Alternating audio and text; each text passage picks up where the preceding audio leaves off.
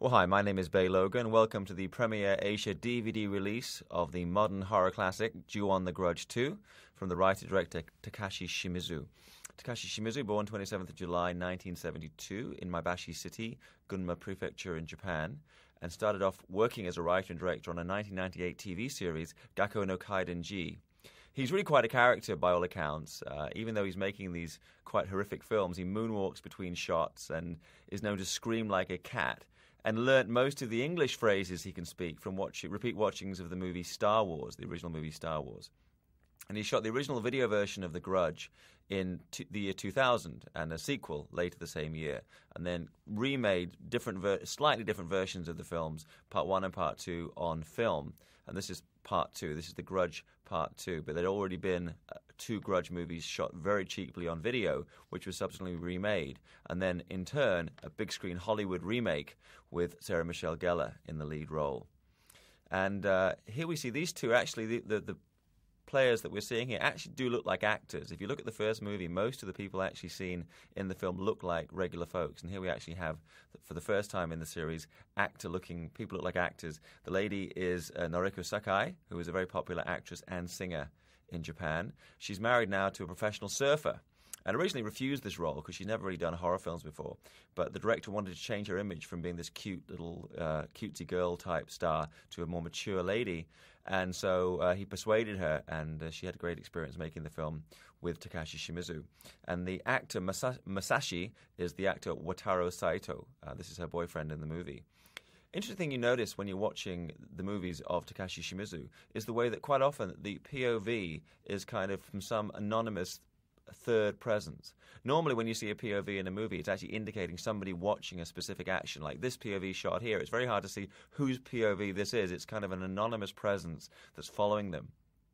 And as ever with his films, they're kind of told out of sequence. It's kind of a non-linear storytelling. So at this part of the film, they've already been to this famous house where evil dwells, and have, in doing so, picked up the curse or the grudge and are carrying it with them. So this reflects the kind of the shifting camera movement here. This sense of unease reflects the fact these two people have been to this place and walked away with the evil attached to them. And Ju-on itself is actually a term made up by Shimizu and the producers of the films, and it consists of the root word or symbol for curse, which is Ju, from Juso or Jubaku, which both mean curse, and they combine that with the word for grudge, which is enkon or ikon, so you get Ju-on. But Ju-on is not in itself a generally used term in the Japanese language. It's very specific to these films. And here we see, in a moment, one of the avatars of the grudge, which is this black cat. And the cat actually has a name. The cat's called Ma. The cat is actually the pet of this little boy who died in the evil house. And the boy and the cat, their souls have become fused. So we always see the cat and this little boy in his underwear as like an avatar.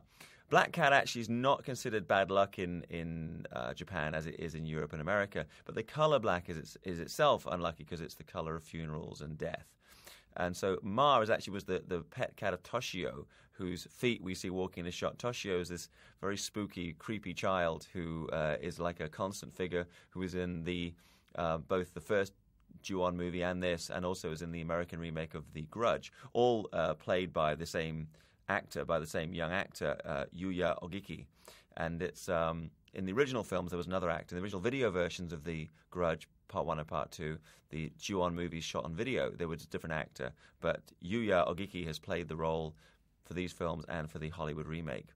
At the time of his death, Toshio was 6 years old, which is is hard to use the same actor. When you look at The Grudge, the American version of The Grudge, Yuya is obviously a few years older than that. But this is like, I guess, the fact that we're in this kind of fantasy environment, so anything can happen. But here is him in the way we normally remember him, as this figure who keeps turning, this apparently innocent figure, but who's actually conveying the terrible evil, the grudge that has kind of befallen the house where he and his mother were horribly murdered by his father, her husband. This is a cheap way to shoot a car crash. I don't know whether this was a stylistic choice or because they didn't have the money to actually crash the car, but you actually have them going out of shot, and then here it is sitting here, and that we've established in the early part of the scene that this character, who's actually a horror movie actress, the character Kyoko Harase, the girl here, is pregnant. So we're going to get a payoff in this scene, which will be developed throughout the film, the idea of evil being like reborn. Interesting thing about the actress Noriko Sakai, I'm presuming she's probably a Christian because she gave a pendant of the Virgin Mary to the director for safety. So either she's a Christian herself or she felt that some foreign god might protect him from the evil spirits he was generating making the Ju-on films. Incidentally, when they start shooting these movies, and indeed when they did the American remake, they actually had a Shinto priest come in and bless the production at the beginning because they were worried about stirring up any evil spirits. The handprint you saw on the window, that's kind of echoing something you saw in both the original Grudge and in the American remake, which is the footprints of Toshio, which you're seeing going across the floor in the house, and here we have the handprints on the windshield. And this obviously indicating that she's lost Masashi's child, which is the baby that she was carrying. Noriko Sakai, this really is a change of pace for her. She's had a long career both in TV and movies in Japan. She made her name in such TV shows as Under One Roof, and she was in her most recent movie the most recent TV series prior to Ju-on the Grudge was Toshi Tomatsu Kagahiaku Mangoku Monogatari, which is was a popular Japanese television series. Japanese television series work very well throughout Asia and particularly in Hong Kong. So here we are in this kind of grey urban location, and this is something that we always see in the Grudge movies, where we're used to seeing horror normally expressed maybe in a spooky castle in Transylvania. What Takashi Shimizu has done is actually bring horror into modern Japan and found these very grey, mundane, urban locations. And so we have, the setting of the hospital here, and a place obviously where there's a lot of tension. When somebody's as seriously ill as Masashi is, because he's been thrown into a coma by this environment. Masashi's mother, the actress here who's carrying the bag, who's playing the mother, it actually is the actress who we see with the back to the camera, who's playing Masashi's mother, is actually slightly too young for the role. Her name in the movie, her character name is Kaoru Ishikura, and the actress's name is Shinobu Yuashiro. And she's a very good actress, but to me, when I look at her, slightly too young to be believable as Masashi's mother, because he's quite evidently a mature man. But she's interesting. The performances are interesting. Some of them are slightly off kilter, and I always wonder. I'm reminded sometimes of those. I mean, they used to have shows on in TV in England where they would recreate real crimes. There was Crime Watch, and they would actually have even maybe the people who'd participated or been like bystanders in a crime acting it out. So you would not get professional performances. You would get very amateurish performances, and in a way that made them quite powerful. And in the first Grudge, that's something I felt the performances were not very polished, and maybe intentionally so. In this movie, you have a mixture. Some of the performances are polished and some are not. I felt that the actress we saw just then playing the mother of Masashi was actually particularly was not perhaps as polished as some of the other players in the film. And again, the shock appearance of Toshi. I have to say, when I first saw the first film, his constant appearances did scare the bejesus out of me. Now I guess we're kind of used to it, so the shock value isn't quite there. So we see, and here's like the home of the actress played Kyoko Harase, and of course a lot of Japanese people actually do live with their parents even after they achieve levels of success. The actress here playing her mother, the character name is Aki Harase, and she's played by Kaoru Mizuki. And you see actually in the middle of it's quite a prominent prop. You see this table here. It's a kotatsu, which is a heated table you see in the middle there. And behind those black and white pictures, what Dylan Thomas called the Dicky Bird watching pictures of the dead.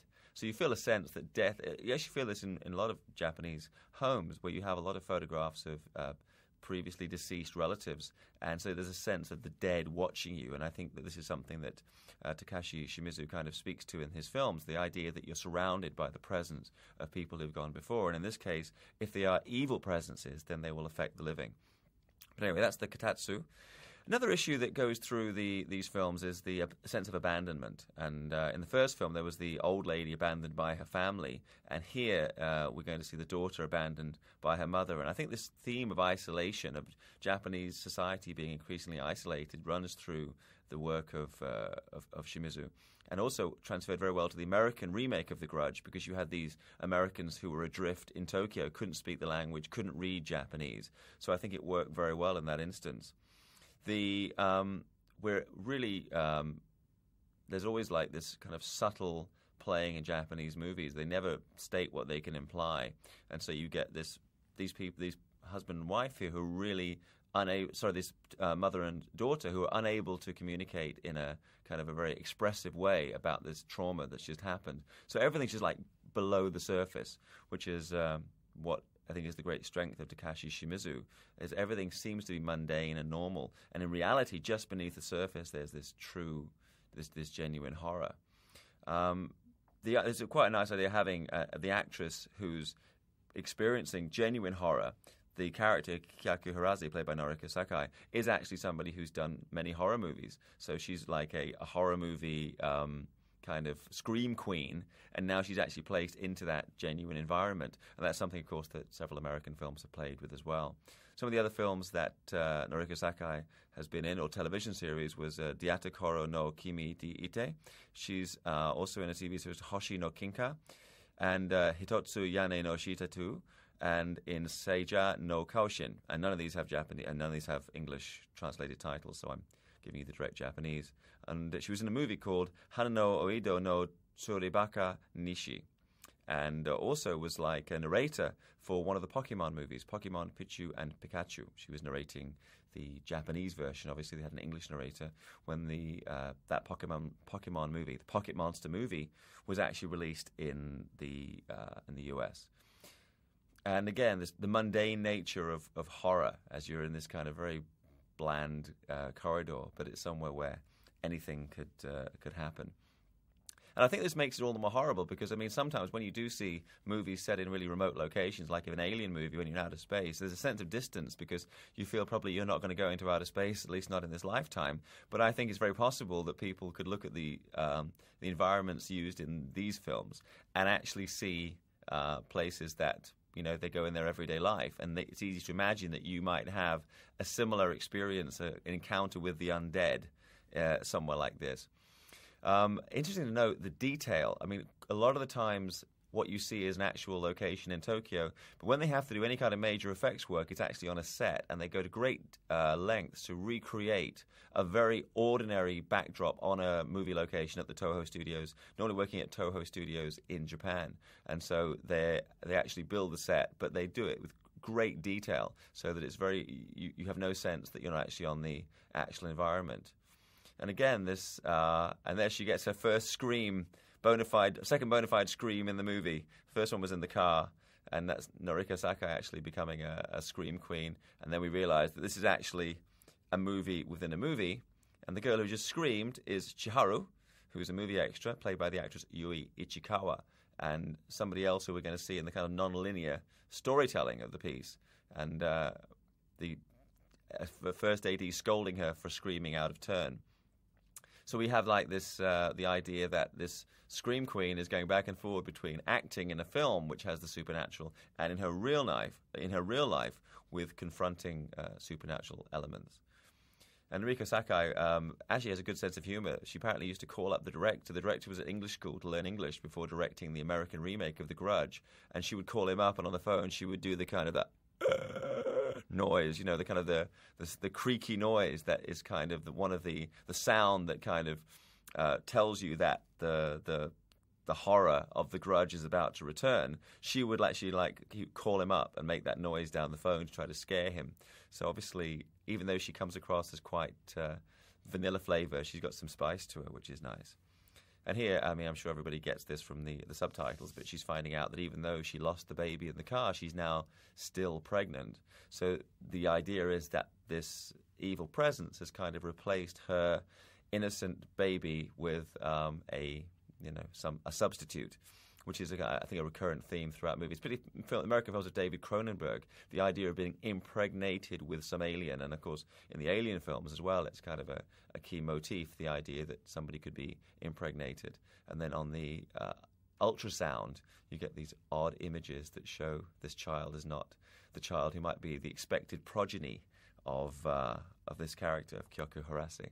And back again to these photographs. And it's quite, even in Chinese houses, when I'm in Hong Kong, sometimes you go to somebody's house and you see these photographs peering down at you, and it can be quite disturbing in a way. There's a whole industry here for photographs of people taking photographs of these black and white photographs of elderly people who may well pass away in the near future. So these can be used on gravestones and in houses. This is like a typical Japanese suburban house, and of course people who are growing up in Hong Kong growing up in Tokyo would see that this is the very natural environment for them, so they feel very much at home, and then the horror's kind of creeping into the everyday environment. For us as Westerners, I think we look at the film and we say, okay, well, we're already inside this alien society, which is Japan, and then on top of that we have the horror. So there's kind of a different experience from the experience that a Japanese audience have, which is that they look at a film like this and they just go, okay, this is happening down the street. We have like the kind of the exotic nature of the fact this is Japanese horror, and then beyond that we have the genuine brilliance of this particular kind of creature that's been created, the very ordinary horror that's been created by Takashi Shimizu. It's not an alien, it's not any kind of extraordinary creature. It's like the black cat and the little kid and the woman with the long hair and that particular noise, all the elements he uses to bring together. Big industry in Asia, incidentally, for wedding magazines and wedding boutiques. On the DVD commentary for the Grudge American remake, Sam Raimi expresses his 3 rules of horror, which are: rule number 1, the innocent must suffer, the guilty must be punished, and the dead shall rise. So basically just another night out with Mike Leader, just a date with Big Mike. The innocent will suffer, the guilty must be punished, and the dead will rise. And basically, you get 2 out of 3 in the Grudge movies because the innocent suffer and the dead rise. But I guess there's very little instinct of the guilty being punished. It's really a kind of an all-purpose curse. Once you've been in that house, you're doomed, and basically that's it. So here we have this kind of rather disturbing time-lapse delay that this woman's been fallen asleep, wakes up at night time, and this really speaks to the idea of abandonment, that she's been left alone. She's in her mother's house, but time has shifted in some way, and now she's alone, and of course the next scene will reinforce her aloneness. And obviously she expected that supper would have been prepared, that there would have been some evidence that, they were going to have an evening meal, and there's nothing. So this kind of sets up what we see next. It's always, I think, probably a mistake to read too much social comment into horror movies, but I think that horror cinema, the history of horror cinema, actually has reflected quite accurately the obsessions of its time. I mean, all those horror movies, the giant mutant spiders and stuff back in the 50s, because everybody was scared of atomic weapons, and something like Invasion of the Body Snatchers was the paranoia about the so-called Red Menace. And now in these films, I think we have this idea of Japanese society, people in Japanese society becoming increasingly distant from one another, and this is being shown in kind of quite extreme ways. So this table actually, it's a heated table with space underneath it where you could put your feet, so you keep your feet warm while you were sitting having dinner. It's quite unique to Japanese houses. And then the mother sitting here, mother lying here, and this is kind of something that an older person would do. They would keep their feet under the table to keep themselves warm at night, and obviously the house is very cold.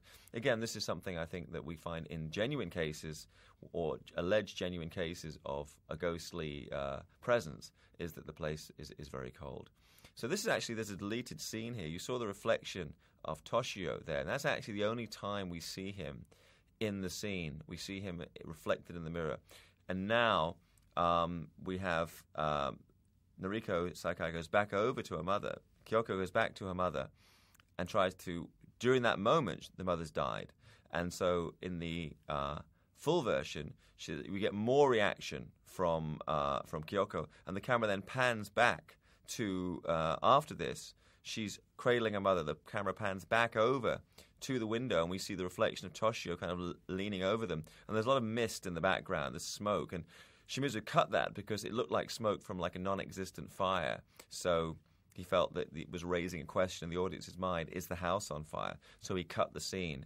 And I'm presuming elsewhere on this DVD we'll have deleted scenes, but anyway, I'll just describe the deleted scenes as we go along. So this is actually a slightly longer, the scene ran slightly longer.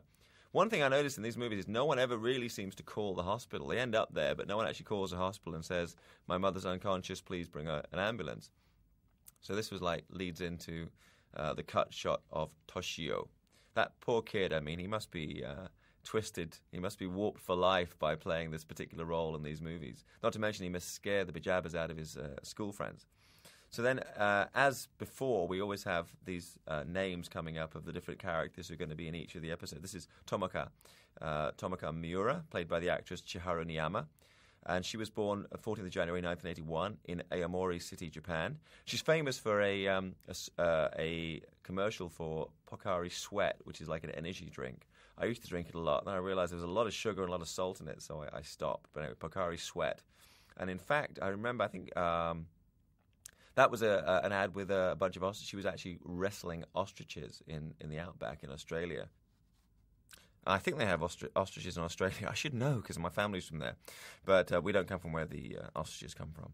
So other projects she's been involved with, she worked on The Ring, the final chapter TV series. And the Ring series is kind of the sister series of Ju-on the Grudge. These two famous ongoing kind of series of horror movies made by Japanese filmmakers. And she's also in Godzilla, Mothra, and King Ghidorah, Giant Monsters All-Out Attack, which you may remember I was meant to be doing the commentary for Ju-on the Grudge #1 with Mike Leader, and that's actually where he was. He was at the Giant Monsters All-Out Attack, and he's also not with us today, so I guess the attack continues. This is a very interesting segment. There's I would say a pre-haunting, in that it's we're kind of hearing events that have not yet happened. And this is the girl, also somebody who features in one of the segments. This is on the left is Megumi Obayashi, played by the actress Megumi Yamamoto. So her character name and her actor name are the same. But we'll talk a bit about the pre-haunting in a moment, because it's kind of an interesting phenomenon and one that's actually been reported in terms of real ghost stories. I'm not a great believer in ghosts, but I'm always interested when I hear people's ghost stories. And I did hear once the story of a pre-haunting. So again, the idea of blending fact and fantasy, or kind of like reality and reality TV, as we have Tomoka is actually a presenter for a TV series, and they're going on location to the house where evil dwells. He's our director. The character name is Keisuke Oguni, and the actor is Shingo Katsurayama. And he was born on the 7th of April, 1972. And his movies also include Godzilla, Mothra, King Ghidorah, the Giant Monsters All-Out Attack, a.k.a. Giant Monsters General Offensive, which obviously must have been a very busy event, because it involved both Chiharu Niiyama and Shingo Katsurayama. He's also in a TV series called Itsumo Futari D, where he played a character called Naoki Okuta. And this is probably his most high-profile performance in Ju-on the Grudge 2. He looks a bit like Ekin Cheng, who's actually a Hong Kong actor that I've worked with. But good-looking guy, and again, looks like an actor, which is something that wasn't necessarily the case with the guys that we saw in The Grudge #1. So this is, again, another very ordinary environment here in Tokyo. So you don't feel that you're in anywhere where there's any particular alert to the fact this is going to be somewhere with horror around every corner. So the pre-haunting. The idea here is that these characters, actually we haven't seen the house yet, which is kind of an interesting device. We've not seen the evil house. We see that figure hanging in the corner there as like a pre-visualization of something that's about to happen. But all these people have been to that particular house, the house seen in the first film, and so they've carried with them this horror. And so we're kind of seeing these events without seeing the event that's actually caused them. We're seeing the effect, and we've not yet seen the cause. And this is something else interesting, the idea of people being displaced in time, something that you saw in the first film, where there's a sequence, and it's repeated in the American remake, when somebody buzzes the buzzer downstairs, and the girl goes to open the door, and the guy that she thinks is there, or should be there, is not. This is the actor Kei Hori playing the character Noritaka Yamashita. So the actor name is Kei Hori, and he's Noritaka Yamashita. He actually was a schoolmate of the director, and reminiscences about their times together when on the DVD, on the Japanese DVD. And he's actually quite a talented person in his own right, not just an actor, but also a writer, director, and producer. He wrote, produced, and directed his own film, which is called Glowing, in 2001. He worked on a video movie, Hyakuju Sentai Gauranjai vs. Super Sentai, which was released in 2001. He's also on the TV series Power Beast Task Force, And in 2003, played Police Chief Nishiyama in the Suicide Manual, Jisatsu Manuaru. And on the TV series I No Soleil, which is a 2004 TV series, he played a character called Koichi Ozaki. But very gifted actor, and also somebody keen on pursuing a directing career, which is how he came to know Takashi Shimizu, and I guess why he came to be cast in this particular role in the film, because of their long friendship. So you get this idea now of somebody actually hearing the sounds of, and eventually these two characters will be hung. I have to believe you've already seen the film, but if you listen to my commentary, so you know that they both end up hanging, and the sounds they hear of banging against the wall is actually their hung feet banging against the wall. And I remember actually talking to somebody who'd actually had a pre-haunting experience in England, and there was a house where a young man had been was going to be afflicted with pneumonia and die, and they actually heard the sound of this guy shuffling down the corridor and collapsing, and that sound was heard like months before he actually came to live there, and then one time actually shuffled down the corridor and fell over and died. And so the sound of this was heard. So it was like a pre-haunting. It was, I mean, make of it what you will in terms of metaphysics, but it was actually that the effect was heard before the thing that had caused it. So here we have this scenario where they're actually going to go to look at the house where we've seen all these horrific things happening. The house is actually established as being in Nerima Ward in Tokyo. And Nerima is the northwesternmost of the 23 special wards that comprise the urban center of Tokyo. So wards are like districts. Tokyo, of course, is the capital of Japan. Here we hear the noise. That noise, instead of the creaky noise, is actually made by Takashi Shimizu himself. He goes into the studio and records it in person. And it was used in all the movies and also on the American remake.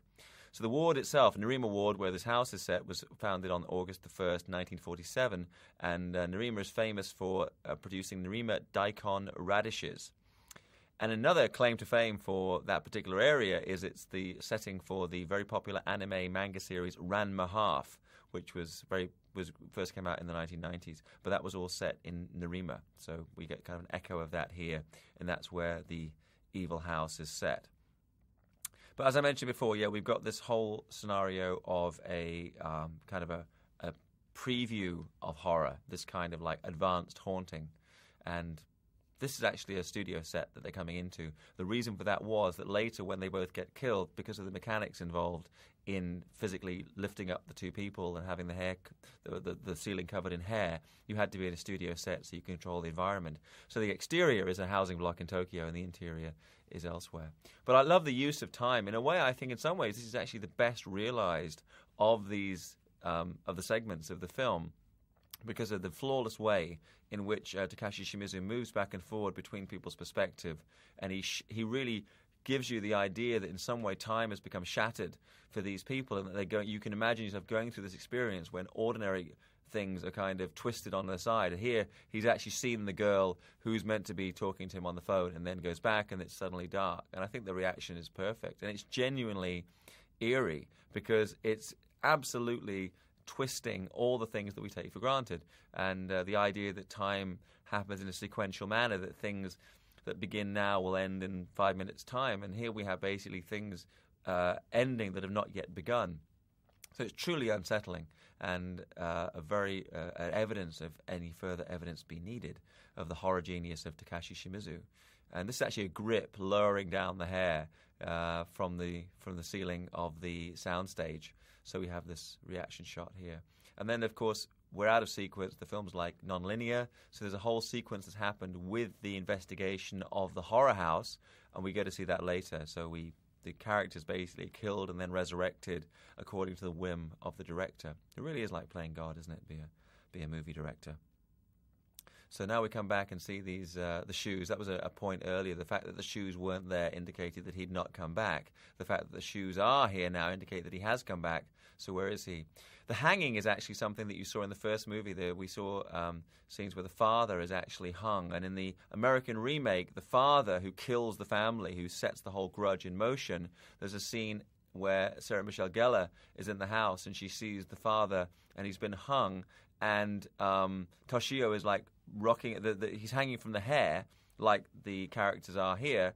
He's hanging from this hair hung from the ceiling.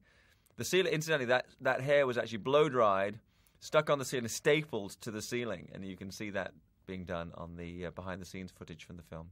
And but anyway, so there was a scene that was cut down for the American version because it was perceived as being too horrific, which had the father hanging from the wife demon's hair, and Toshio, the son, is like rocking the body back and forward. So this is exactly is echoed here, but it was cut from the American print of the theatrical release of the Grudge movie because it was perceived as being too scary. This the voice is Shimizu himself, and it's kind of representing the death rattle of Kayako, who was the wife and mother who died. The character Toshio is actually played by another actor, Ryota Koyama, in the two video versions of The Grudge 1 and Grudge 2. I tell you, I'm going to dress up my kids as Toshio next Halloween. We're going to scare the crap out of everybody in the neighborhood. So here we have this sequence here where quite a tricky technical exercise to get the people up on wires and convincingly have them appear to be hanging. So here we see what caused the sound and the clock and everything. So it's a wonderful little vignette in and of itself, this little short film, and it works really well. And then, of course, we have another character stepping up, which is Megumi. Megumi, the character of the makeup girl, who is Megumi Obayashi, who's played by Megumi Yamamoto. And a really good actress, very pretty and very smart. And I think there was a sense in this movie that they had a slightly bigger budget so they could afford slightly, much better actors perhaps than the first film. Though occasionally there's still a rough edge to the performances, and I think that's something that Takashi Shimizu was going for. Here's the director again, Kazuki Oguni, and played by Shingo Katsuriyama.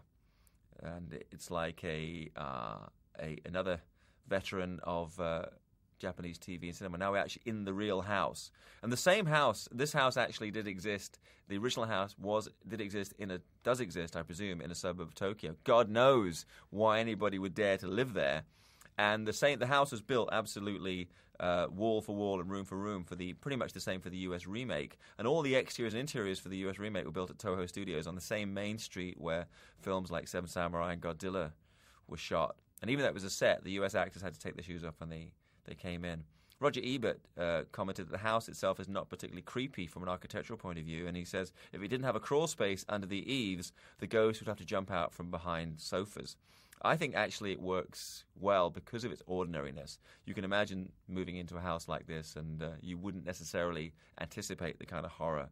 This is into whose POV is this? Again, one of the clever tricks of Takashi Shimizu is this kind of like non-existent POV. Some presence observing the place, and also kind of reminding everybody this is, I guess he's figuring everybody who's seeing this movie probably has seen Ju-on the Grudge 1, and therefore that they're reminded that you're in this truly horrific environment. So he's kind of giving you like a guided tour, but it actually doesn't, there's not any POV.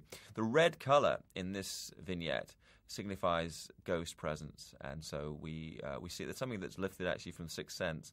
Every time you see the ghost in Sixth Sense, there's like red colour on the screen and this stain on the ground.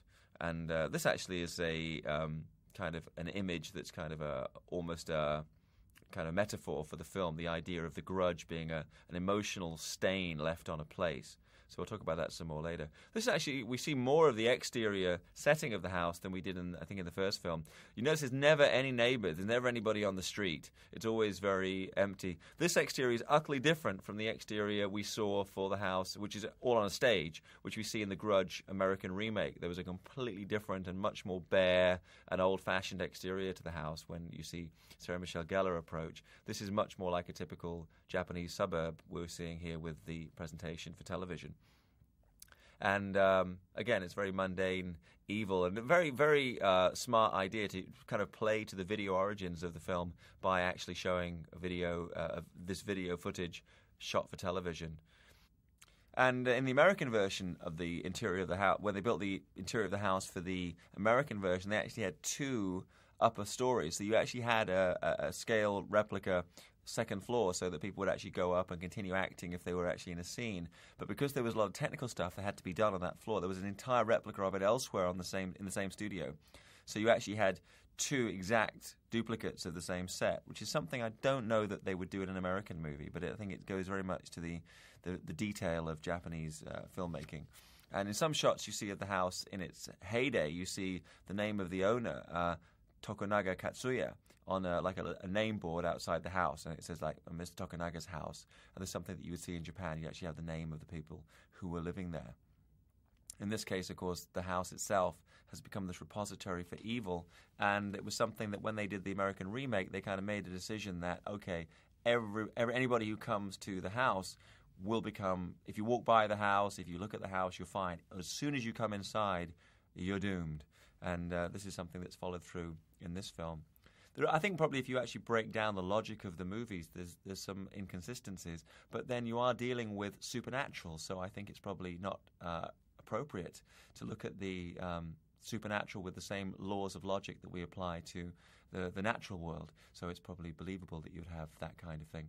This is interesting, the idea of capturing ghosts on video and on film. There's a movie just came out called White Noise, which starred Michael Keaton, which very much speaks to that and talks about the fact that the ghosts, these spirits, actually use the kind of the white noise of recordings or blank TV sets with no channel on them to communicate with the living. I am, again, a bit of a skeptic, but I think it makes for great entertainment. And it kind of provides a rationale for a way in which these spirits could communicate. This is something we saw in the first film as well, was like the ghostly presence of Kayako seen on a video camera. And we see it here again where they're actually filming, and we're going to get material appearing on film that was not immediately apparent when they were shooting on location. And there are cases of that happening. Here we are in the back garden at this happy picnic. Interesting to note the actress and the makeup girl sitting a little bit apart from the other people. And I think that's something that you might see on a Japanese set, that the actresses would perhaps not be as familiar with the crew as they might otherwise be. And you see a kind of a recreation of the same backyard in the American remake with Sarah Michelle Gellar hanging out laundry. And she admitted that she was not overly familiar with hanging out laundry because she grew up in New York and they didn't hang their wash out to dry. And we see here on the phone there's like this lucky charm, which is basically to wish a pregnant woman a birth, an easy birth, a kind of like an easy labor. So the girl Megumi has that on the phone. Megumi is perceiving this as being slightly psychic, which is, I think, why the red color of ghosts is associated with her. So she can see things that other people can't. So she knows that Kyoko is pregnant. So she's got this charm for her, which will allow for a good birth. In Japan, I mean, there's a great belief in spirits in the Shinto tradition, which is like basically the appeasement of the spirits of the land, the air, the wind, the land, the air, the water. So you constantly have these charms to invoke their protection and their assistance. And this is actually one of them. In this instance, I think that prayer is probably not going to be answered. Pretty good-looking guy for a director. I mean, not saying there aren't some handsome directors out there, but he looks more like an actor than most of the people that you see in these films. Very the layout of the house. Actually, there's a website with every aspect of these films examined. They actually have like a layout of the house showing the slight differences between the different films. Again, interesting here to see the presentation of material to the audience that does not in any way relate to anybody's POV in the film. And that might sound obvious that you're going to show stuff that nobody in the film is looking at.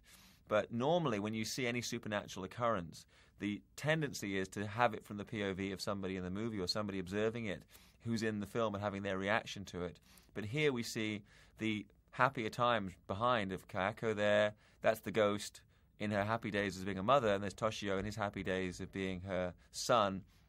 Father was a graphic designer, so the son likes to do drawings as well. So we see him bringing a drawing into the room. No one's seeing this. The audience are the only ones seeing the ghosts do this.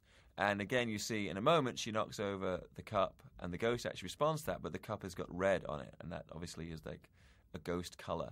So when we see red, we know that in this particular segment, we know it means ghosts. So again, no one's seeing this, no one's reacting to the fact that there's a ghost standing behind it except the audience.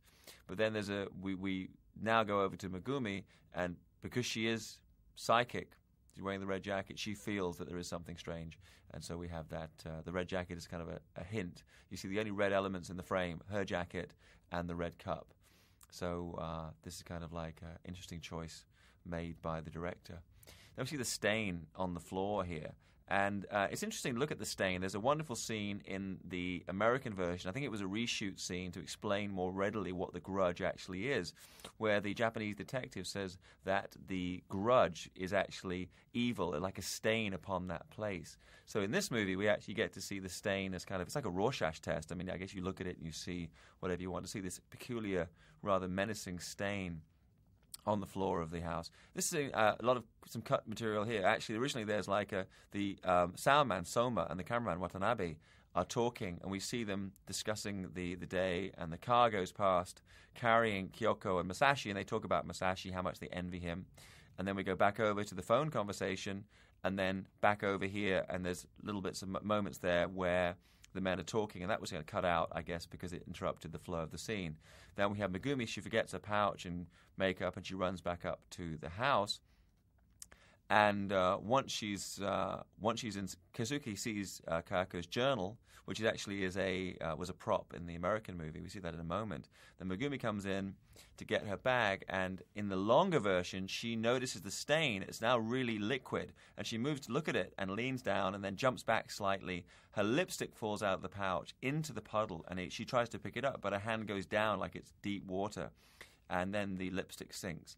And the reason the scene was cut is because at the end, Shimizu said that the puddle didn't look enough like the original stain. So he didn't think it was convincing. So they took all night to do the scene, and Shimizu said that the crew had worked well, but they didn't use the scene in the finished film. So that was deleted.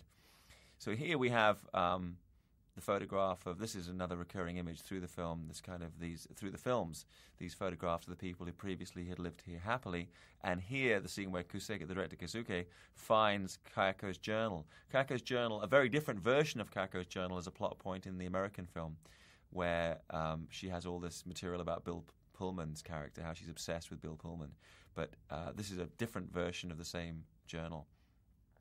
A nice lighting of this particular shot. I mean, there's not a lot of showy camera work in these films, but that's actually good. There's the name Kayako on the side. But those characters are actually characters that are not very familiar in Japan. There's not a very familiar name, and those characters are not very familiar.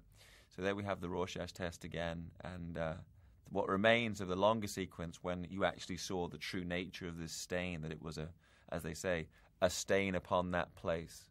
And the name on the letter there is Tokunaga Katsuya, which is the same name we saw outside of the house in other shots we see of the house in the first film. I'm indebted, by the way, to my friend Aya, lovely Japanese air hostess, who came in and helped me look at some of the materials relevant to The Grudge 2 and helped translate them into English. Thank you, Aya, for your help with that. So now, when this kind of has a final destination aspect to it. Everybody who's come into the house, everybody who's come in on this TV crew is going to die or disappear, presumably be killed. We don't see everybody die on camera. I mean, people like the sound guy, the cameraman, everybody that we're seeing here actually get to, later in the film, there's a reference to the fact they've disappeared. So I guess there are other stories untold where we see them getting their unjust deserts because they dared to go and film in the house. This horror has kind of followed them home. But we don't see that. We just get the idea that by being there, by actually being in the place, the stain comes onto you and will follow you wherever you go. So then this is the sequence that we're seeing here. Again, we get actually extended material later shot in the same environment of the TV studio. But also the idea, as I mentioned before, that footage is actually, the film TV footage actually captured images of the ghosts who are haunting in that particular place. An idea in these films that has been put forward that they represent very feminine rage, even though there's a child involved, that the main angry demon is actually Kayako, who is the mother, who was killed and doesn't know why, and so cannot escape from the place. Her spirit is trapped in this place, and she's kind of perpetuating her rage again and again and again. In the American version, there's more of a rationale of why the husband was driven crazy. It was basically because of jealousy, because she's kept this book about how much she loves this American teacher, the character played by Bill Pullman. But, I mean, of course, that doesn't justify any kind of violent action. But there's like a rationale that this woman actually did create a circumstance within which the jealous husband killed her. In these films, it's more a case that there's something in the psyche of the husband that snapped, and so he twisted and broke her neck. So we get that odd sound, the kind of the cracking sound, which is like the death gasp of the wife dying, and that sound is one of the sounds that's now like a key element of the manifestation of Ju-on, of the Grudge. Again, the audience seeing information that nobody in the film is seeing. So it's like a kind of what they call a hint ye, look out behind you. The audience is seeing stuff that this guy isn't. He's like dozing off, and I guess the natural reaction, wake up, take a look, and you'll know the horror that awaits you. Toshio then, Sarah Michelle Gellar was saying that he had a tough time on the set because he'd be working all hours. There were no child labor laws in Japan. So he'd be, at 3 a.m. on the cold set in his little underwear doing these kind of scenes, and that it was not much fun for him. And she said he's kind of an odd little kid. I mean, the experience seems to have changed him. He doesn't react to stuff like ordinary children do. So, I mean, I think probably there's a sense they might, if they think about doing a third film, they might recast and put a younger kid in there rather than keep using this poor boy again and again for these long hours.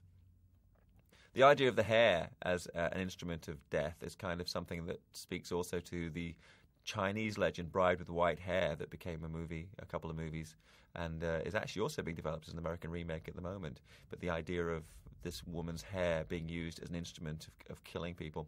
And the hair across the face, this kind of female spirit with the hair coming down and her eyes looking through the hair. That's also an image of The Ring. I mentioned before, The Ring is like that kind of parallel popular horror film series being produced in Japan. And that image, the image of the eye looking through the hair, is so strong. It was actually the main poster artwork for the US version of The Grudge, rather than an image of Sarah Michelle Gellar, which you might have expected. And here is the stain, this uniquely shaped stain that had actually come to, has followed her home, followed her from that house to the studio. And this is speaking back. Obviously, this would have a different resonance if we'd seen the full version before, where her hand actually disappears down into this, what is like a pool of evil. This could so easily be hokey. I mean, it works within the context of the scene. It could be Cousin It gone bad, or one of the Tribbles from Star Trek. This idea of this animated wig. And I think what makes it work is Megumi's performance, the fact that she's genuinely terrified by this manifestation. And it's been looking at inanimate objects moving. I actually had an experience when I was young of a bottle of Tipex, of like kind of liquid paper moving across the table by no apparent means. That's my one encounter with the supernatural. And I mean, there's nothing as unthreatening as a bottle of correctional fluid, but it was pretty scary because there was no explanation for why it moved. So here we have this whole scenario constantly being recreated, the scene in which the wife has been killed, and Megumi here experiencing firsthand what the wife had gone through, and now this manifestation of rage of Kayako, who's decided that her spirit can never rest. And so she incidentally, there's no special effects work involved with her coming out, her movement there. That's all pure, like a mime act that she and the director work out before each take between themselves. And so she actually performs that. So that's the sad demise of Megumi. And then we, as I mentioned before, each segment of the film coming out as kind of a vignette focusing on a different character. And this one coming out as Kayako, who is the wife that died so many years before. And actually, I think it's set like three years prior to these events that the family were actually killed. There's the altar over by the altar to the memory of the mother. So she's kind of joined the photographs of the people that we saw on the walls. She's died as well. And there's a myth, which is kind of one of the basic myths of Ju-on, about an emperor who played chess with his servant, and when the servant won, he killed the servant and the wife, and the servant's wife, and the servant's child, and the servant's cat. And the spirits of the child and the cat fused and became a demon. And that's actually, I think, one of the original myths behind this series, the idea that when Toshi died, he and the cat Ma became fused, which explains the way that the child behaves and the noises that he makes. This is more in keeping, I think, with traditional ghost story, the idea of seeing the mother who's passed away. And this Masashi, of course, has been in a coma for the entire time. Something I was interested in, we never actually get to see inside his head. We just get him as an object almost in the film. And I thought one take would have been to actually see what's going on in his mind of a comatose person, but we don't. He's just like an object who's used in this respect. And this basically, he's like saying to her, don't give birth, because what she gives birth to will be a monster. So when she's dropped the incantation, this kind of prayer for an easy delivery, and when she reaches out to get him, the unconscious Masashi grabs her by the hand. An unusually idyllic shot of Tokyo. Notice the building's not that tall as they are in other cities in like New York and Hong Kong. The reason for that is because there are many earthquakes in Tokyo, in Japan, so buildings not allowed to go up above a certain height.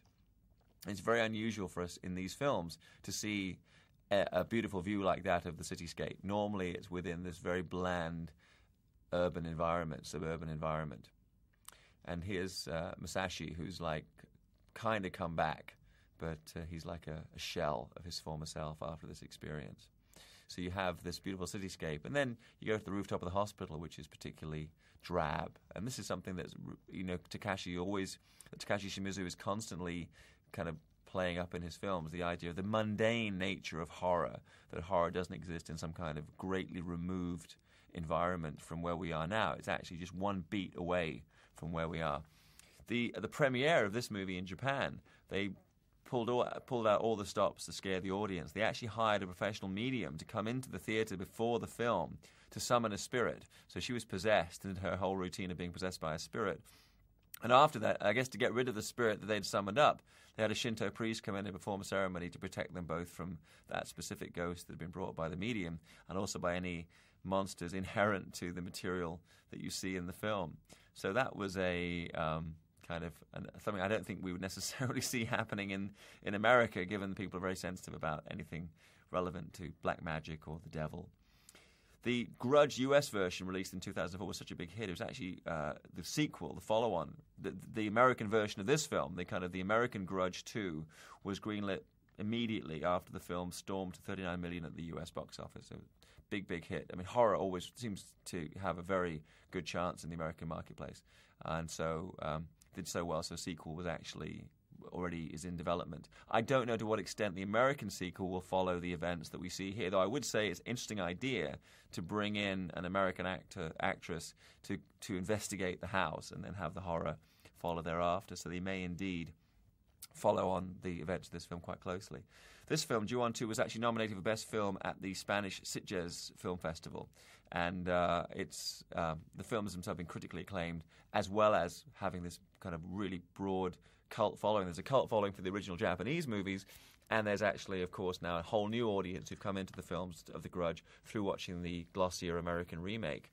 And now, actually, on DVD, they have The Grudge as made by the American cut of The Grudge, and they're soon to have Takashi Shimizu's director's cut of the American version of The Grudge, which has got more detail in it. They had to cut stuff to get the rating they wanted for the American market.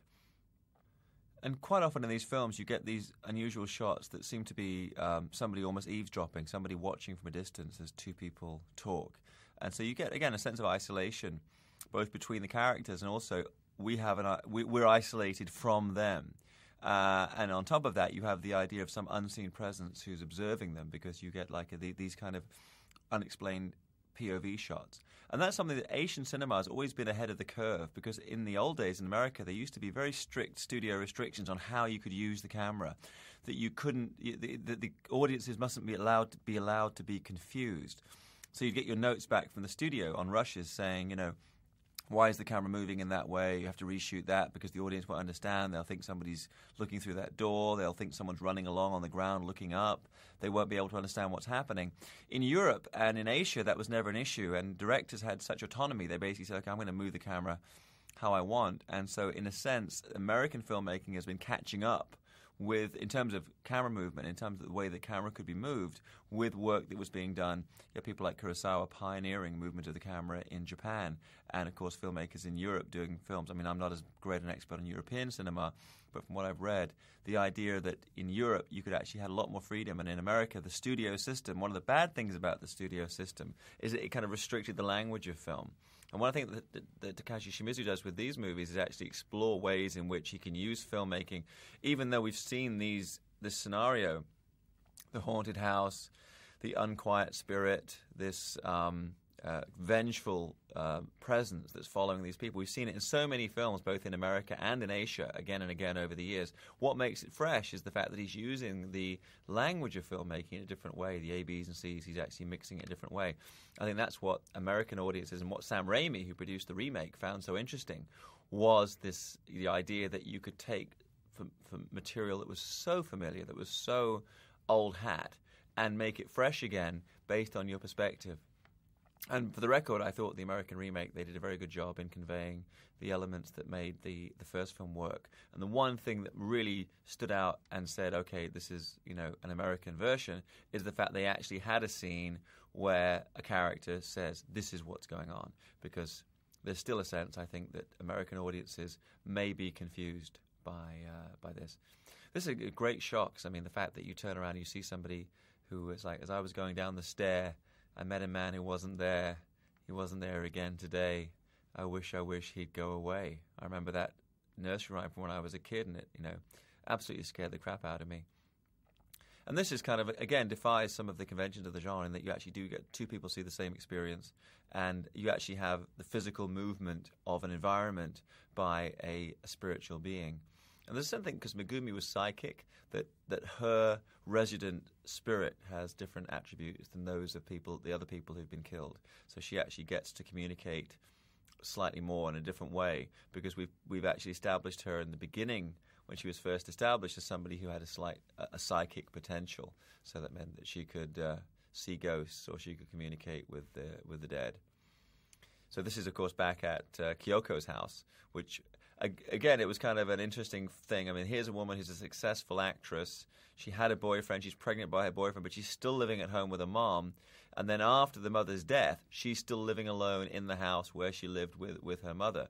Whereas I think in the real world, there's a sense of like, wow, if you were a successful actress, probably you'd buy a nice flat for mom and you'd move in with your boyfriend. And secondly, that when she passed away, you might not want to keep living in the same house, that you would sell up and move out.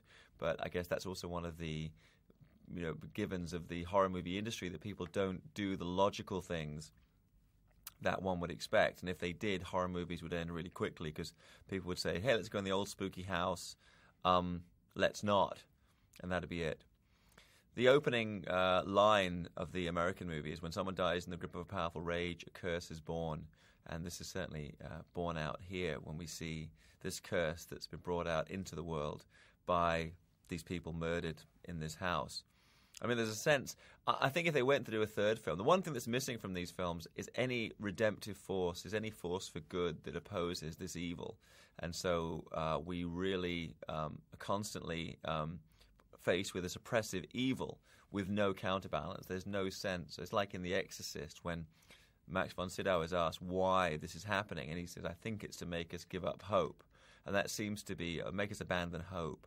And that's certainly the sense in these films, that one is meant to abandon hope. Here again is Kyoko's diary, which is this key plot element here in this film. And it's almost like Megumi's come back from beyond to offer them a warning about what they're facing. But at the same time, she doesn't offer any salvation or any way out. And I think that's, if they did another movie, what I'd love to see is a film from a Buddhist perspective, where some powerfully good person came in and in some way found a way to absolve Kayako and Toshi, so they could actually go to rebirth and they actually let go of the evil. I mean, because it's a very Buddhist concept, the idea that all suffering comes from attachment to emotion and to attachment in general, but specifically here, their suffering is from attachment to this kind of extreme emotion, and that it's by detaching yourself from that you can actually find peace and eventually enlightenment. And I think that's something that would be interesting, but I don't know that that's where Takashi Shimizu's going in his work. I think probably a third installment would get yet more dark and bloody than the ones before. So you get like a sense here of this kind of unremitting force of evil against which poor humans have absolutely no ability. I mean, in terms of its structure, it's really not that much far removed from the old movies, the Friday the 13th, because you had this evil force against which humans were powerless. This scene is heavily cut down.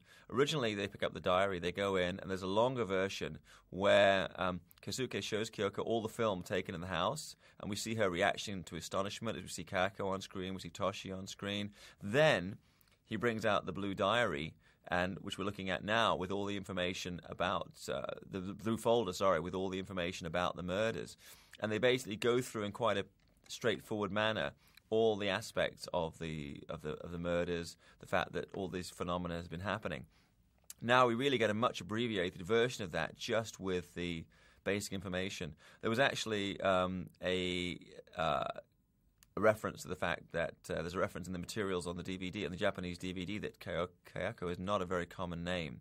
So it was like unusual that Kyoko would be able to read it without any trouble. So this is actually much cut down from that scene because we didn't actually get to see Kyoko looking at all the monitor's video material. And there's a sequence, like a flashback, like a montage of sequence, flashback to the car crash, of all the things that she's experienced since, of seeing Toshio under the steering wheel of the car, in her home, in ultrasounds from the gynecologist, and she's looking more terrified. And it was like cut out from the film and the scene edited down because the director felt he'd already shown that you'd already seen all those supernatural elements of the movie, and it was kind of really redundant to show it all again from her perspective. So it's kind of the thing that they probably would have kept in on an American version because you wanted to tell the audience very obviously in steps, this is what's happening. And Shimizu actually liked the scene in and of itself, but he wanted to cut it because to keep the tempo moving.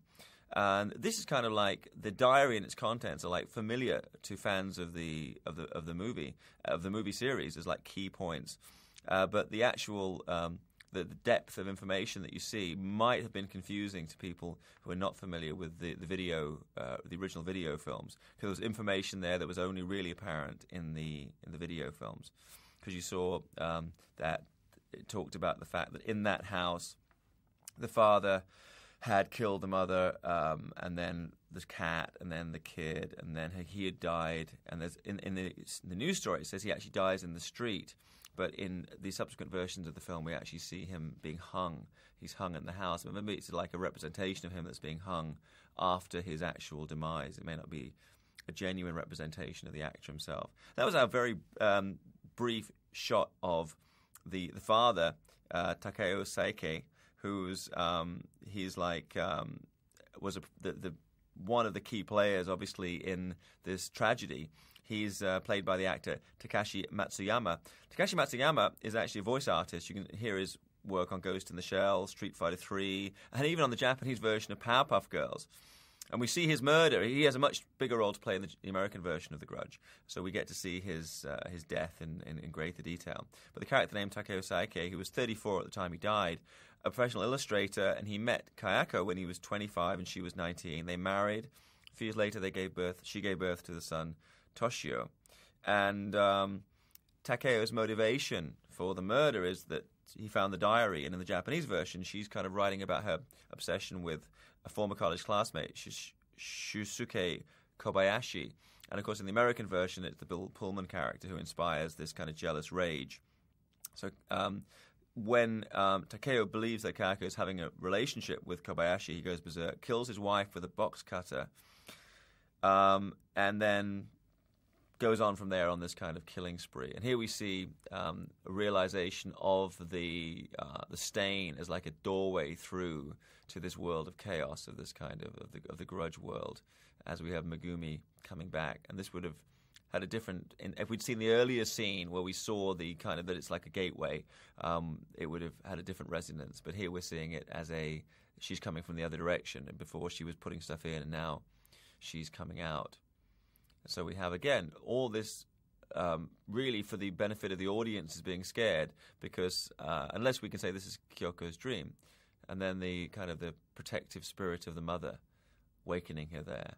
So you have all these elements, and really, I think, rather than obeying a very linear logic, the director really looking for what effect will have the best emotional, visceral reaction from the audience. So I think you could sit and analyze these films, to your heart's content. But basically, they're about the brilliance of this director in creating an atmosphere of unease and finding a shock where there's not a shock, apparently immediately apparent. So this kind of speaks back to the scene that we saw that was cut, where she's actually having a little flashback there to event that happened before, and kind of coming to realize that the fetus she's carrying within her is not perhaps what it appears to be. And the director, Takashi Shimura, actually paid credit to the actor Takashi Matsuyama in talking about this movie. But he was actually, even though Takashi Matsuyama doesn't appear in the film other than in those photographs, which we saw briefly in the blue folder, photographs reflecting the horrific events that had set everything in motion. And so now we are back at this place. And I mean, I always think in horror movies, we're lucky, I guess, if we enjoy horror movies, we're lucky that people are prepared to go into these environments again and again. And in the face of all sane rationale, when you should actually, run for your life, they actually do keep coming back to these environments where there's evidently some kind of horrific presence, and they just keep coming back for more. And I'd be out of town. I'd be on the next, I'd get out of Dodge. But she comes back to this place. And interesting looking at the fact that this house, the original house that's been now seen in its entirety as a real house and also as a studio set recreation, the different aspects of it that have gone on from film to film, and how this really mundane environment has become somewhere which has imposed itself on our psyche as filmgoers and as people who are fans of horror movies. This house is every bit as scary as like Dracula's mansion or whatever else you want to see. And then we are going back to our movie extra, who's now trapped within the same environment. This is actually something we saw in the American remake of The Grudge. The idea of somebody going into the house and seeing the Sarah Michelle Gellar character or the Bill Pullman character and what happened with him. This speaking now to the ghost Kayako coming down the stairs. Incidentally, when she's coming down, there's no special effects work to speak of. It's worked out between the actress and the director beforehand, and she comes down without pads or wires or anything. And so, tough lady, tough performer, and very charming looking in real life. Not at all the horrific figure that we see in the films if you see her as an actress. Here's some interesting Japan shots, kind of like these strange POV shots, which again conveying this sense of unease, and without any real sense of like being a POV of any person as such. It's just like a sense of this city and this particular place where there's something horrific happening. And very effective. I think, that you can do a lot with horror, probably, you can do a lot with a little, and it becomes more disturbing the less that you actually see, the more you imply that there's stuff around a corner or just beyond the edge of your experience, the more terrifying it becomes. Schoolgirls, we actually saw that this is kind of I don't want to go into it in too great a depth, but the schoolgirl uniform thing is quite a subcult itself in Japanese pop culture. We actually saw the schoolgirls who fell prey to the curse in the first film, and now we have a movie extra who also comes in and falls prey to the same curse in this film. And in the movie, in the American remake, there was actually a very brief nod to that when you saw Sarah Michelle Gellar, and at the beginning of the film, her and Jason Burr walking in the street, and you see some schoolgirls. So that's kind of a reference to this recurring theme. But this nightmarish thing where this poor movie extra finds herself trapped within real horror. She's actually an extra in a horror movie, and then finds out, the horror movie is a lot more real than she had anticipated it being. So Kyoko Saeki, the character, which is the main horror of the film. Kyoko was, at the time of her death, 28 years old. Her maiden name actually is Kawamata, so she was Kawamata Keiko, and she took on the married name Saeki. And she's this kind of very quiet young lady with no real friends, and she stalked one of her classmates in college and kept a journal of that. So she's got a little edge to her character, and later gave up that relationship. And when the man she was obsessed with proved to be in love with another woman, and so she met Takeo. They began a relationship, married, and she later gave birth to the son Toshio. And so that's like kind of our backstory leading into why we have this vengeful, that was the real woman behind the vengeful spirit that we see. And here we are on this very quiet urban back street, and Japanese girls come on. Are you going to do a horror movie in Japan and not have cute Japanese girls in schoolgirl outfits? And we actually see now, again, the nonlinear storytelling as the girls... And the way she ducks down, that probably could be done slightly better, the way she ducked down under the camera when she got to a certain point. I guess they wanted to have like a different effect to get out of the shot, but she's quite evidently there ducking down out of camera range. So we're playing back and forward with time and space. As I mentioned, so Kayako has a son called Toshio, and he enters elementary school. He's 6 years. Toshio is 6 in elementary school, at which point Takeo, the husband, finds the journal. He's so jealous, becomes enraged, tortures Kayako, and finally kills her. And then her death gives rise to the grudge. And because he broke her spine, that's why she moves in this strange way and makes this strange noise. And when they were doing the American version of the Grudge, Sarah Michelle Gellar and everybody was saying, well, gee, we want to see how they achieve the visual effect of the girl coming down the stairs. And in fact, it was like a mime show. She basically acted out what she was going to do and then crept down the stairs, and that's what we see. What you see basically on film is what you saw on the set with the addition of the sound effects. So this is actually going back to a sequence we saw. Now we know it's actually in a movie, but now we're going to see what she actually saw. And being an extra in the film, she's meant to be scared, but not that scared. But what she's seeing, of course, is our own favorite pet ghost, Toshio, who's very close to the womb of this woman. The reason being that this is going to be the rebirth of Kayako coming back into the world. So there's this strange connection between Toshio, the ghost, and the child that this woman's carrying within her. So you get this the hand touching there. And that's a strange image. It's kind of a reverse, almost like the child becoming father to the mother. And Kayako is actually, we see in different presences in the films, in both this first film and in the first film and in this movie, we see her in her normal self. We see this kind of black smudge on the screen, her white ghostly version, the white bloody ghost version, and all these different incarnations of this same realization of horror. And it taps into these ancient mythologies, this kind of something very different to the kind of horror movies you see in Hollywood, where when you think of horror movies, you really think of like, these kind of big busty co-eds being chased through the woods by some madman with an axe. Here, horror's taken on a different form, and also unusually it's like a female horror. I mean, in American films, normally horror is the actual source of horror, the Freddys and Jasons, they're very male, and here's like the female horror. So there's this wonderful playing with time and experience. The director is so good at doing that, and you can always.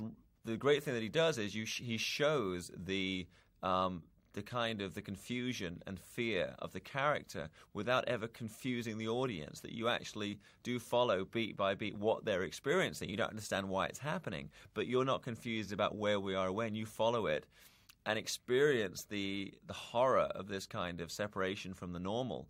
But the storytelling is done in a very clear way, even though it's non-linear storytelling, but it's told in a very clear way. So it reflects confusion without in itself being confusing. And again, that's a major accomplishment on the part of the director.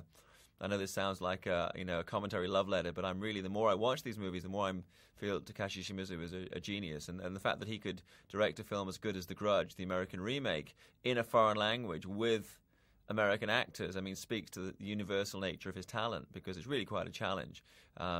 There's been instances in the past where American directors have gone to Asia, but I think a Japanese director. The thing is, in Asia, everybody speaks English as a second language.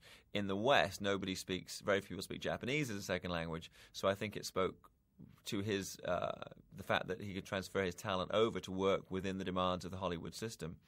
And the cut they got of The Grudge, of course, was much diminished from what he would like to have done. But at the same time, it reflects enough of his original vision that the film performed very well and showed that you could take a great concept like The Grudge and bring it over into any market and it would work. That was actually briefly their POV.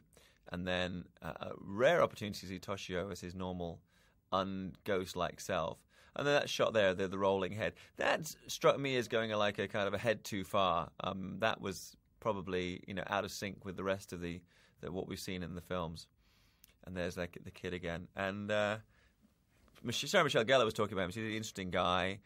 The only thing about him is he's terrified. Yuya Ozeki is terrified of cats. So every time they have the scene with him and the black cat, he absolutely doesn't like it and will be kind of really nervous and bad-tempered because he absolutely doesn't like the cat. And he's according to Sarah Michelle Gellar, kind of an odd child. And she'll be trying to ask him through his translator or his mom what the kids at school said about him and everything like that. And he found it difficult. I think the kid found it difficult because he didn't speak English when they were doing the American version of The Grudge. And he felt, as a child anyway, removed from the adults and working all these long hours. And I think he's probably had a harder time on it than any of the other performers. Another genuinely terrifying image there of Kayako. I think one of the great creations of the modern era of horror. I mean, Kayako is one of the great horror images. Her and Toshio as a double team, they're about as scary as anything that's been created in the last 10 years of horror. And there was an interview when Sarah Michelle Gellar was being asked, was this kid familiar with Scooby-Doo and did he think that Daphne was going to come and rescue him? And she replied, I don't know what that kid was familiar with. So anyway, I hope Toshio, Yuya Ozeki, is not actually scarred for life. They always had these conversations actually back in the days of The Exorcist about whether Linda Blair would have been, in any way damaged psychologically by playing this character of this possessed woman. And I guess she wasn't, because she had a pretty decent career thereafter and grew up to become quite a normal person. So hopefully the same is true of Yuya Ozeki. But certainly a very striking, memorable character. Like I said, I've got two twin boys who are of the right age, so I'm going to dress them up as two little Toshios at Halloween next year, and we're just going to have fun in the neighborhood. I presume these films will still be in circulation at that time, so that should scare everybody, including the neighbors. Be a lot of fun. Again, this whole thing of like the people coming back repeatedly to this evil environment, and you've got to wonder, why characters in horror movies without any plan. I mean, I think if he'd obviously come to rescue the girl, but if he'd actually gone to a exorcist or gone to somebody who's like a Buddhist master and said, hey, you know what, I want to go in there and fight evil, and had been given the right some technique with which to do that, it would make sense, him constantly coming back into the house again. But as it is, they keep coming back. The only guy, I think, who really had the right idea in the American version, it's particularly a strong scene when the detective shows up with the gasoline to burn the place down, and I think all the audience were cheering, and they're basically like, yeah, go for it, burn it, baby, burn it, because they figured that was probably the only way to deal with the evil. It's some interesting behind-the-scenes footage of this sequence being shot, and it's very disturbing because I think the process of childbirth is so emotional anyway, and such a enormous physical exerts such enormous physical stress on the part of the mother, that to add to that this kind of horrific supernatural element, and what a brilliant thing to cut away at that particular moment, just when it reaches fever pitch. And Masashi obviously come back from his coma, but is not himself and is reacting and is connected in some way to this evil spirit that's going to be reborn into the world. In a sense, what we're seeing here with the rebirth does set up a whole new level of evil for any Japanese version of Ju-on, like a Ju-on 3, of a third film in the series. They're already preparing, as I mentioned earlier, the sequel to the American version, but I'm pretty sure that given the success of these two incarnations, you're going to see Ju-on the Grudge Part 3. So here we have like this, the effect, this is a recurring idea that supernatural powers can actually affect the physical environment, with the electricity being cut on and off, and the reaction of the horrified delivery staff. And he's chanting, "Mother, mother," at the end of the bed, because he's welcoming his mother like back into the world. So we get like this, the brilliance of this is you actually don't get to see what's being born. So it's kind of like the Rosemary's Baby thing. You actually don't see the realization of the child until the very last moment. But the audience has been tipped off by the fact that Toshi is saying, "Mother, mother," we're going to see some kind of incarnation of Kayako coming back into the world. And this really does have about it the quality of nightmare as he's coming in. And so this is actually on location. This isn't a studio set. This is actually all built on location And so they've got like not a hospital, but they actually got a location where they set it up with these support players who've been wiped out by this evil presence. And of course, now the audience, it's kind of like the Alien in that you kind of got this thing of like something has been impregnated, an alien artifact has been impregnated into this woman, and it's now manifested. And like, what does it look like, and is it going to jump out at him, and what form will it take? And this is like building up the suspense for this final reel. And obviously, you feel a sense that they need to find some way to top the horror that we've seen before. So here we have this amazing physical performance of the Kayako character coming out now, stained with blood from this horrific rebirth. And again, no special effects, just this physical. And if you see this actual actress in her real self, she's so charming and sweet and cute and utterly not like the way she's now known worldwide as this horrific manifestation. And that sound, the sound of the neck being broken. And she's been tortured. I mean, she was tortured for a long time before she died, which explains the blood. I mean, obviously a neck break would be quite a clean death. But she was actually tortured before murder. So you get all the blood and everything on her of this spirit that's actually keeping all of that pain and resentment and hurt alive. And as I say, really, to me, a satisfying third installment would include in it the redemption of these characters, where they could actually wash the stain on this place clean and move on to some better rebirth. But I wouldn't put money on it. I think that the evil's going to get a lot more dark before it ever lightens.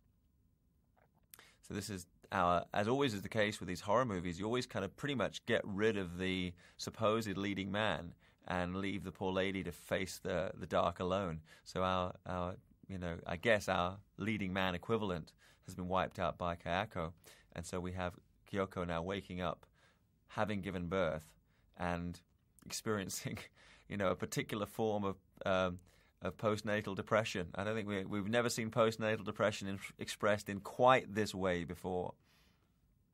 And as I mentioned earlier, there is a genuine concern when you make these films, because people in Japan are quite superstitious. They will have Shinto priests come in. And we actually have a Baisan ceremony anyway at the beginning of films to hope for good fortune in the filmmaking process. But I think that they have particular purification ceremonies that are done on these films in Japan because they're worried about any long-term lasting effect, that there might be something happening in real life similar to what's being shown in the movie. I think this is a very good choice that we don't actually see what this particular creature is. We don't actually see what's in there. And it's great acting but in this moment, I mean, it's just this kind of like, it's after all of the storm and fury, this quiet moment, there's something really, really disturbing about it. The idea of this mother love coming out over everything, over sanity, over self-preservation. And now this disturbing coda for the film. And this kid running along here is Naoki Matsuyama, some kid from a local acting school in Tokyo, where they went to find children to play these particular roles. And the little Kayako, who we see walking along with her mom, is played by a young actress called Yu Kamada. So we have another actress playing Kayako in this film. And this, she's carrying the diary, which is kind of a bit of a giveaway as to who the character really is. And the hair looks very familiar as well. So this boy noticing something a little off about this too. And the football, which of course we had a little reference to the football earlier, which became the head of Toshi. And again, the finding the unease in the ordinary. This is like the most ordinary setting, most ordinary looking couple, and yet there's something not quite right, and it's only the boy who's taken, everybody else would not notice, but this boy taking this moment to look. A lot of the times with these films, I mean, there's images and moments that don't necessarily make sense, and but they work on a kinetic, visceral level. So here you have that reference. That's actually the final shot of the American version as well, the head turning around with the eye looking through. And so reference the fact that we are looking at the young Kayako, who's now, she's dispensed with the mother because, and the mother also coming down the stairs, which is a reference to Kayako's own demise, where she's like, her neck is broken and she's being dragged down the stairs by the father, or she's falling down the stairs. So you have this moment here, really oddly poignant moment, and it really stays with you after you've seen the film. And if you've seen the film in the theatre, you walk out kind of remembering this strange image of this woman. Kyoko's in a strange way kind of at peace. She's given birth to this horror, and now she can go. But then this shot, the eye looking through the hair, such a strong image. It's just simple, but such a strong image. So it turns up again and again in the marketing for this film. Actually, the artwork for this film, the first movie, the primary artwork was Toshio's image. On the second one, it's Kayako. So it's much more Kayako's film. And this gesture, final gesture, loving gesture here of the mother. Very strange, very moving. And the music coming in. The music in the films, you don't get much harmony. It's normally discord because it's reflecting the horrific events. Unusually now we get ordinary people in the background. These films hardly ever have ordinary passers-by or bystanders in any way involved. We see them at the beginning of the Grudge American movie when Bill Pullman jumps off the balcony.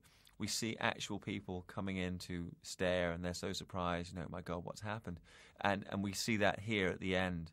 But it's unusual in these films, and that figure standing there in the middle ground there, I don't know who that is. There's a guy just standing there. And we just see behind him the figure of the newly reborn Kayako walking alone through the streets and looking scary as all hell. And then we go into the final theme song of the movie. It's performed by a girl band called Sweetie Shouju.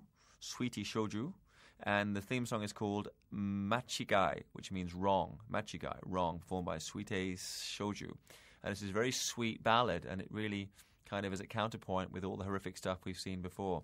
So there we have it, Ju-on the Grudge #2, a different kind of horror. I mean, I think very smart that the director, Takashi Shimizu, played off the fact that his audience will have seen the first film, that he had to make a different film from the first movie. He couldn't just do a retread of what we'd seen in the first movie. So he's come back and really given a fresh spin to this material, and I'm absolutely sure we'll all be back and scared to be jabbers by a third installment in the series.